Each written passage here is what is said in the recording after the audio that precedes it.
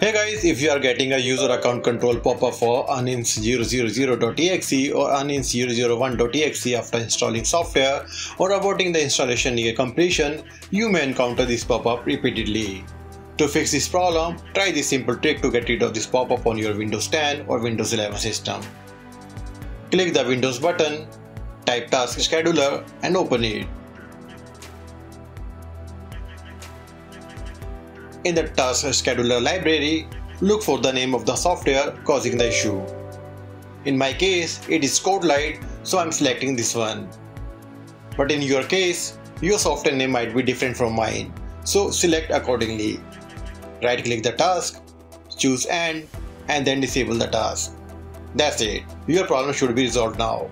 However, in some cases, if you are still experiencing the issue and getting this pop-up repeatedly, a possible solution is to reinstall the same software and then uninstall it completely and correctly. That is the final solution. Thanks for watching, stay safe.